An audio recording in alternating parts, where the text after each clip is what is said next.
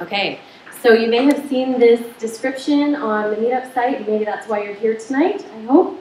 We're going to talk about how to optimize your online donations. So Eli did tell you a little bit about iATS. We are a payment processor, and we specialize in services for nonprofits. We support 10,000 charities all over the world with their credit card and ACH, which is direct debit processing. So here's what I have planned for tonight. First off, we're going to do a little kind of warm-up to get the juices flowing on this topic. Then we'll go through some challenges or problems with online donation forms that are very common, why these are important and the impact that they might have, and finally some suggested solutions that you can implement to address those issues. And then there's going to be a little group challenge. But throughout, I would have to encourage you, if you have any questions or comments, or if you would like to challenge me on something in a nice way, of course, by all means, that's why I'm here, so don't be shy.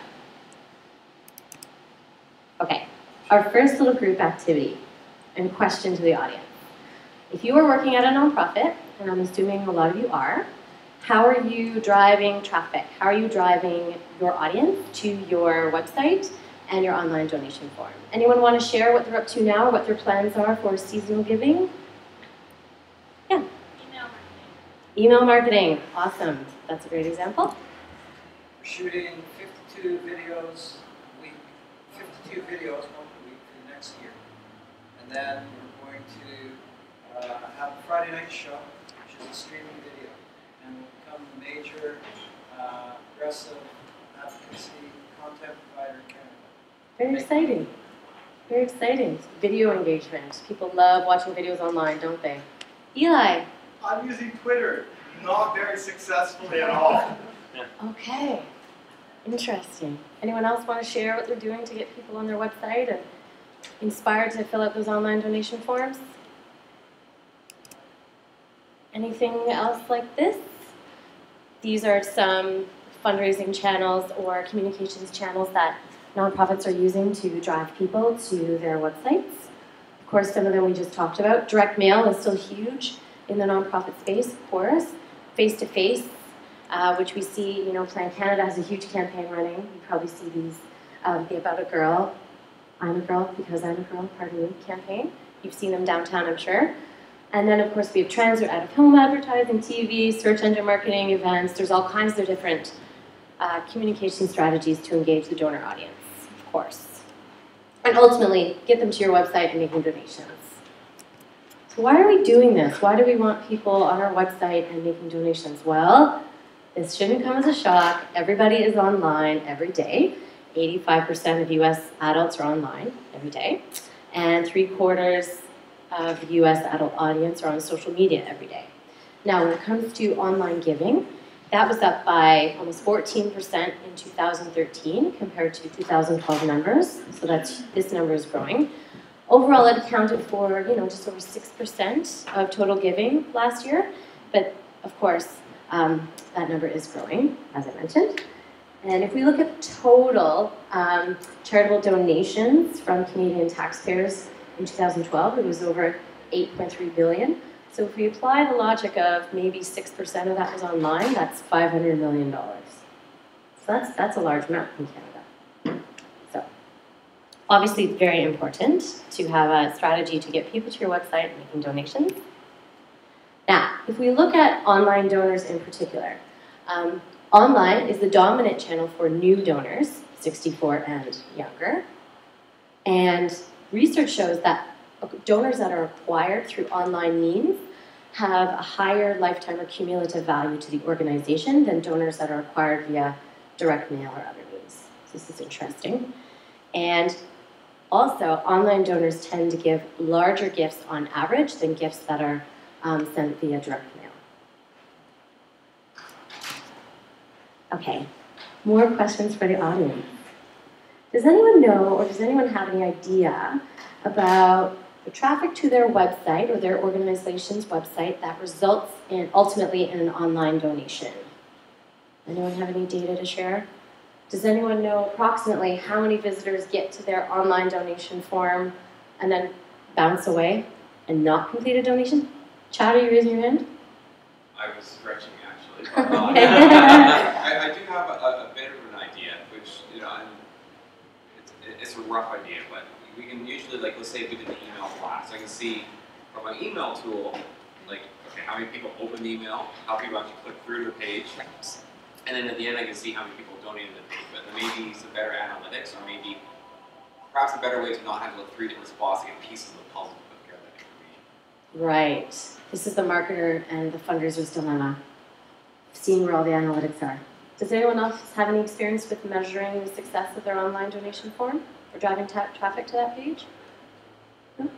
Well, interestingly, research from Blackbaud, the software giant, shows that the average charity's online donation form sees an abandonment rate of 50 to 70%.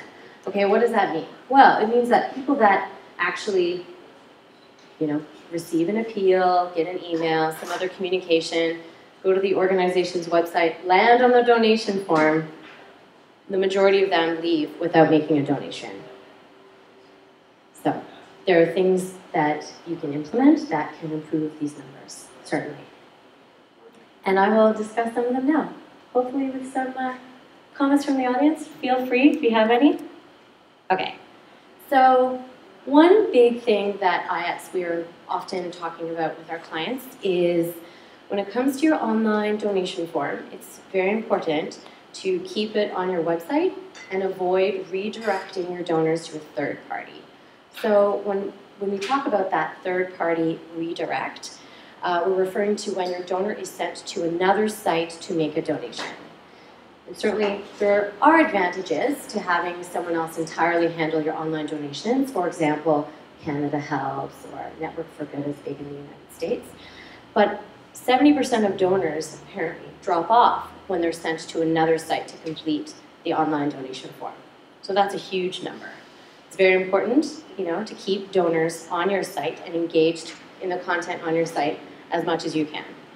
And here, actually I just wanted to mention, I forgot to mention this earlier, every organization or screen capture I have of a website there, and throughout the presentation, is a local iATS client based in Vancouver. So here we have the Fur Bearers Protection Organization, and they have their headquarters on West Broadway near MEC. I just happened to notice that last week. And they've done a really good job of keeping their donation form on their organization site. The look and feel is consistent with the rest of the site, which is very important. Some organizations have a continuity in look and feel on their online donation form, but the actual URL is hosted by another company. And we've heard and noticed that donors are becoming savvy about if they click on donate and they're redirected to xyz.furbearsdefenders.com, that there may be some confusion. Am I really donating to the organization? Am I really still on the site? So that is a factor to consider as well. Any questions on this? Now, another important point is a compelling call to action. And I'm sure this is a big part of all of your fundraising messages, but specifically as it relates to the landing page on your website with the online donation form, you really want to make it a personal appeal to that engaged donor to take the action, to put in their credit card details or their bank account details and donate today. Two examples here, our local organization, the BC SPCA, they had this, incredible, they broke it down. For 60 cents a day, you can save lives 365 days a year. Yes, I want to. Covenant House Vancouver, they made a point of saying, you can help innocent girls like Kaylee, or innocent children like Kaylee, give now. It's a very strong language, very clear language, and a personal, compelling call to action is really important as well, to convert those site visitors to donors. Does anyone have an example of a call to action or language they've used in their online donation form that they've seen good success with? Yeah? 2 weeks ago, we released an action where it's got to train 50,000 people on the way to a power station. And so we changed our whole website and made it one of the other action. We went to the website and we said, help support these people, send £3 donate $5. It's Great example. Eli, do you have a comment? Yeah, I have, at Suzuki Foundation, I found the exact same experience with this, our abandonment rates and like, no one would get into our donation form and actually completing it. So our biggest success was actually doing the same thing with site hijack that sounds like Greenpeace did, which is to say, at those key times for core campaigns right before the holidays, basically we put up like a splash page, taking up the whole homepage saying, if you want to see the real site, click this link here, but actually you want to go to the donation form today. This is what it's all about. And that was the only time we ever had any kind of high conversion rate on the process. Would this remind me of your the North Pole is Melting campaign at the Dave Suzuki Foundation? I don't know if I was part of that. It's probably like the people after me who do better work. No, okay, well, never mind. Never mind. I just remember that one and I found it to be particularly compelling, certainly. Great example, yeah. Okay, here's an interesting one. Unnecessary fields on the donation form. This is a big one. It comes down to what data you really need from that donor with that perhaps initial first-time donation. I know many organizations use a donor database or content management system where you can probably build on the information you know about that donor contact record over time. And perhaps you don't need to have 25 fields on the online donation form. This logic also applies to online shopping carts. Less is more. Less fields is more. A local example I found here was Open Media Network, and they've really stripped down the fields on their online donation form. In fact, I went through, we support 120 odd clients in the city of Vancouver, and I reviewed many, many, many donation forms for this presentation and was shocked by how many had a lot of fields to complete. Like maybe the middle name, if you're never going to use the data in your database. Question, comment? Comment. Okay. I work for Open Media, and my tech team will be very pleased to have chosen this. Great. Please say that. I'm impressed with it. And I think you're also come up later in the presentation, but I won't give that away just yet. Okay. Just another comment. We just redid our donation page, and when we looked at dozens and dozens to compare, and we also looked at your page and chose it as a model, but our provider wouldn't allow us to publish a page without all of our navigation and content information on it. So according to CRA rules, we had to have our contact information on the donation page. Yeah, I don't know if anyone else has experienced that. Yeah, you need to have it on there. So in this case, does that mean it has to be listed somewhere on that page next to where you're capturing the payment details? Well, you're talking about contact information? That's content, that's not a field. Right. It's not a field, that's just information that needs to be there. Yeah. Right. The link to the bottom of the page that says contact is actually, from what we've been told, good enough. It has to be something they can click to that clearly doesn't hide it. So you can have a word at the bottom that says contact. Right. And that doesn't get in the way. And by being at the bottom, they don't see it until they've already come through that. But if they look for it, they'll find it. We do have that information on that page. It's just not slide Way down the very bottom. I cropped. Yeah.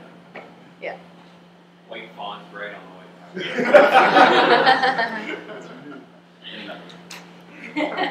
So, we just sort of addressed this, but you just mentioned, Shelley, you just mentioned that you went through a process of looking at best practices for donation forms and including yours.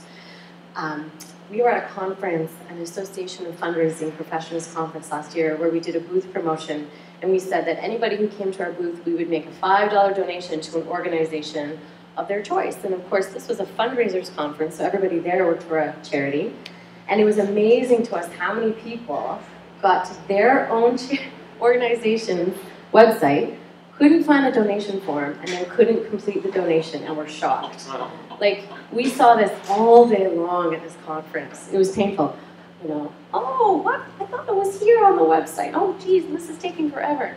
So, yeah. Does anyone know offhand, or has anyone looked at that on their organization's site? It's just something that is becoming increasingly relevant for this optimization of online donation forms is less is more. Strip it down. In fact, a very interesting man named Jason Shim, who works for an organization in Toronto called Pathways to Education Canada, he showed me a four-click, four-field online donation form concept that he was trying to pilot. So the idea of stripping it down to as little work as possible for the donor is important. Okay, so this is something that sort of touches on that experience we had with our booth promotion that was an eye-opening experience for us, is navigation and where the donation form is on your site. So when I was getting ready for this presentation, like I said, I was navigating to many websites and noticing that the donation form in some cases was in a tab called Support Us with the 12 different ways you can support the organization. And I might not have intuitively known to look there to find the donation form. So if site visitors can't find it as soon as they land on your site, it's very possible that you could lose them. And data shows that already it's hard to keep donor or site visitors getting to your donation form and completing the donation. So, they say you should just assume nobody has ever heard of your organization or been to your website before and optimize the content for that audience. And if you think about it, if we have a conversion rate of 1%, so 1% of your site visitors actually complete an online donation, imagine if you converted that to 3%, it would make a huge difference just by implementing some of these tweaks that we've just discussed. Eli? So just going back to that minimum form field question. Right. As payment processors, I imagine you know what is actually the minimum required to make things happen on your side of things. Like, what do you guys need for us to actually make a payment go through? It's a very good question. Stephen. Well, that's my boss, Stephen. At the bare bones, we just need credit card information, expiry date, and the CVV2 number on an online form. So not even a name, or is that part of that? So, sort of between us, really, banks don't even check the names on credit cards for transactions. So that in some cases it's not even necessary. Sometimes they check it, sometimes they don't. The most critical, the bare minimum, is literally the number, the card number, the CVV2, the expiry date. And some organizations want address verification systems set up on their stuff, in which case you obviously need an address. But when it comes to names and addresses, and telephone numbers and emails, none of that is necessary. But it's not good practice, obviously. So there's a fine balance between what you capture so that you can relate multiple donations over a period of time to the same contact. So that's where email generally is a very, very good idea.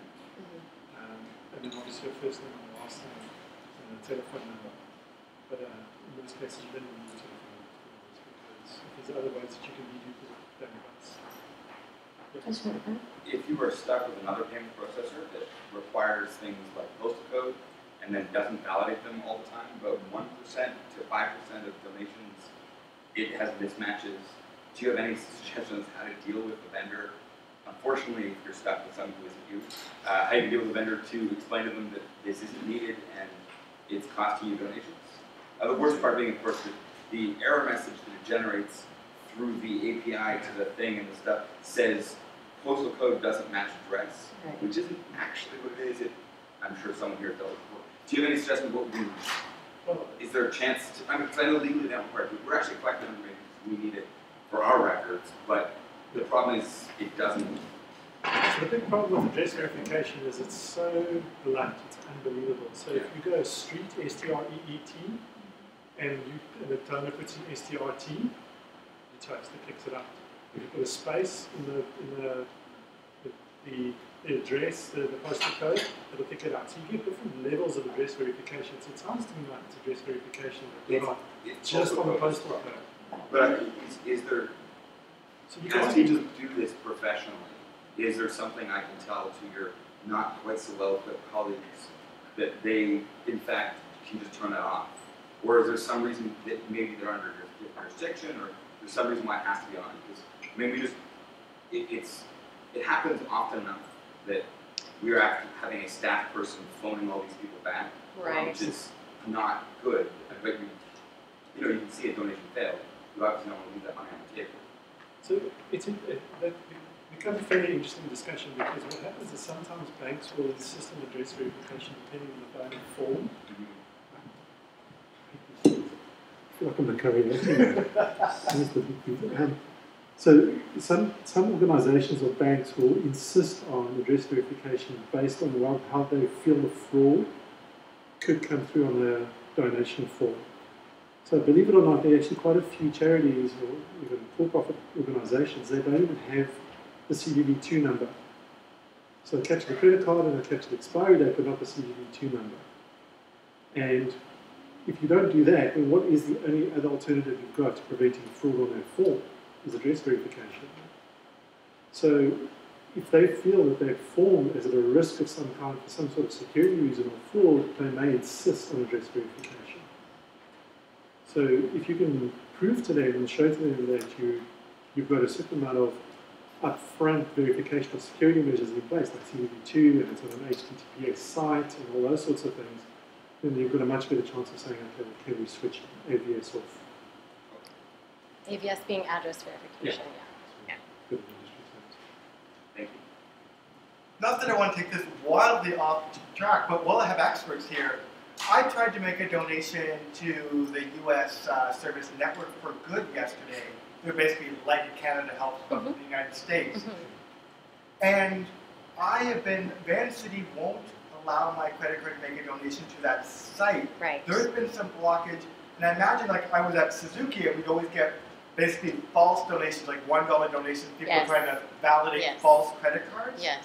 Well, like, what's happening in this process? I'm not going to steal Heather's thunder because she speaks to that a little later. Okay, great, thank you. We're going to talk about that in a moment. It is super relevant. Yeah? Can I ask a question, make a comment? We find that if we have someone's email address, telephone number, and a full address when making the donation, it helps keep them on longer. People who give more information stay on for longer. So, how do you balance that out on a web form where the person doesn't want to give that much information, or they want to keep it quick and snappy when they're going on lunch break or whatever? We need that information because we found like a significant percentage, about 7% of more people stay on with us than they did in our rest of the first month in the year. So it's 7% loss of those commitments. Has anyone else come across that? How do you deal with that?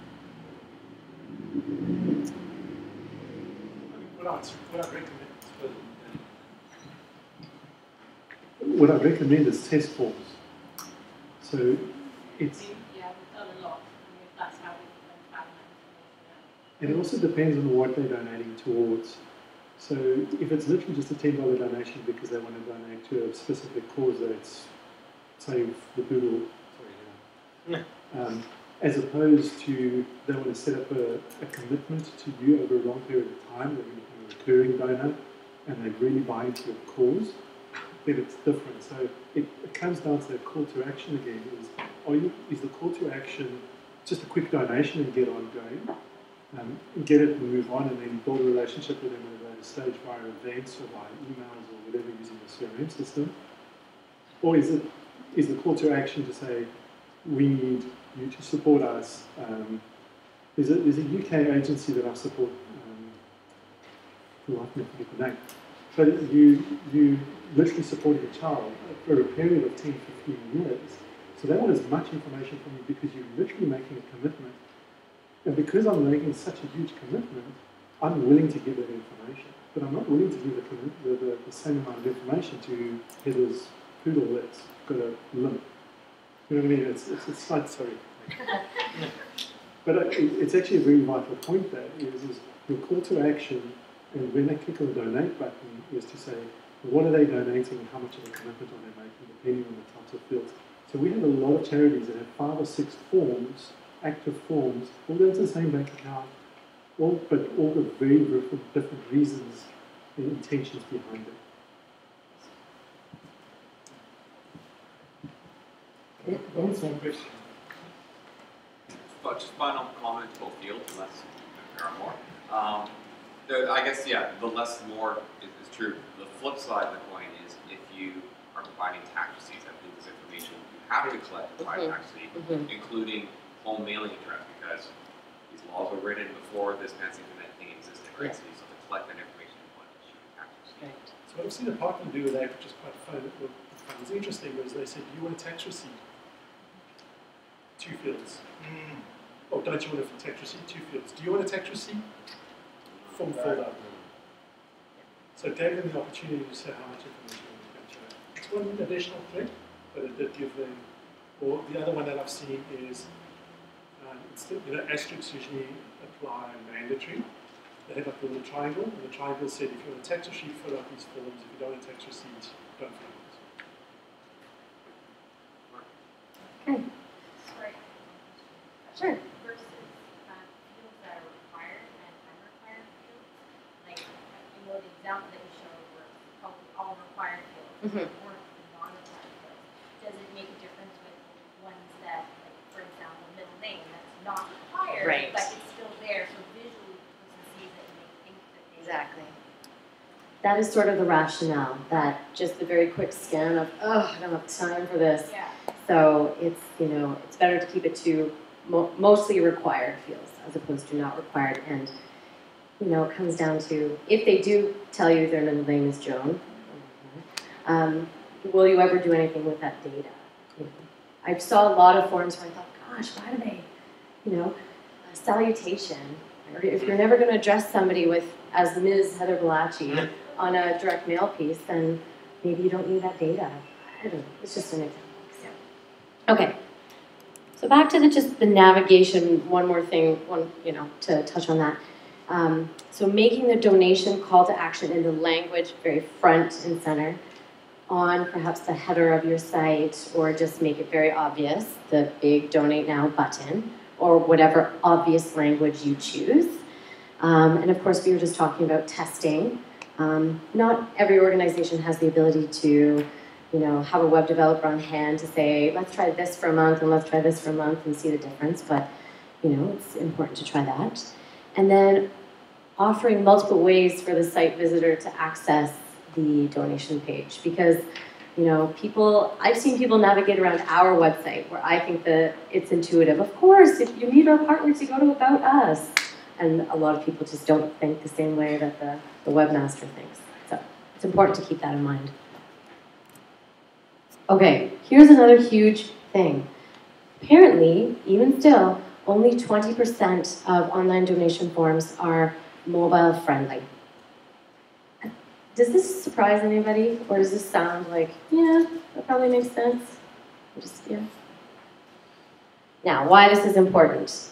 According to iATS Interactive, Toronto-based, nonprofit fundraising software company, 30% of traffic to charity websites is now coming from mobile devices. And if we look at online donations, 15% of donations are coming from mobile web browsers. Now keep in mind, actually this data is from 2013. I imagine these numbers have even grown since then. So we have to consider, you don't want to lose those engaged, potential donors because the process on their phone is cumbersome or not even possible. So, the solution. I think it's open media again down there, yeah. Kudos. Invest in responsive design. Now, the idea of responsive design is to have a website that renders according to the size of the device that's viewing it, basically. And if you can't make that change to your entire site, maybe just the one page where your online donation form is. It's an idea. And the suggestion would be to test the donation process from a mobile device and be really critical. Have your mom try to do it from her, BlackBerry or whatever. Okay. Another important thing, we might have touched on this a little bit later, is how to encourage recurring or monthly gifts from your online donation form. And all of you work at nonprofits, you understand that this is a very important thing. If you have people on board and committed to making a recurring gift, often it's a monthly gift, the lifetime value increases dramatically. It reduces your costs of handling donations, And it, makes it harder for the donor to stop giving to your organization. So the idea is you should make it straightforward and easy when they're inspired to make what they think is a one-time donation, and maybe they get to your form and they say, no, I really do want to help those animals at the BCSBCA 365 days a year, for example. So the idea is that on your online donation form, ask them for a recurring gift. This is an example from the BC Cancer Foundation. I really like the way they did it, where they had a nice looking form that popped up and they had the monthly donation auto-selected as opposed to the one-time donation. And they had different amounts associated depending if it was a monthly donation or a one-time donation. And a lot of organizations separate if you want to give a one-time gift or a monthly gift, they separate the forms. And we realize that there are, accounting and perhaps reconciliation advantages to doing that and keeping them in separate buckets. But the idea is that, if someone's willing to make a one-time gift on your online donation form, they might also be willing to set up a monthly or recurring gift on the same form. And of course, you want to make it easy and intuitive for people to do so. Yeah. Any questions on this one?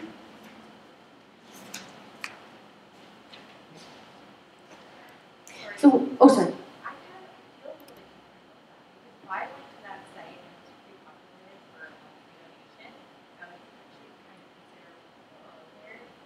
I'm not sure if I'd want to do that. That's a very good point, and it's the same that could be said for if you go to an online donation form and they have the gift amount, pre-selected to $100, and you have to then say, actually, no, I can only give 20.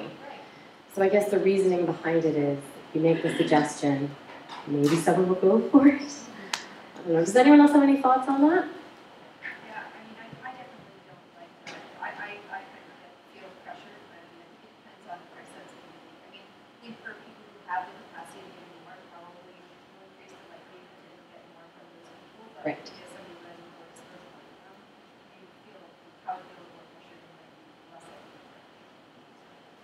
Interesting point. Yeah, we've actually found when you lowball the amount that you ask people for, they tend to give higher donations because I think it feels better to up your donation from what they're asking than to reduce it.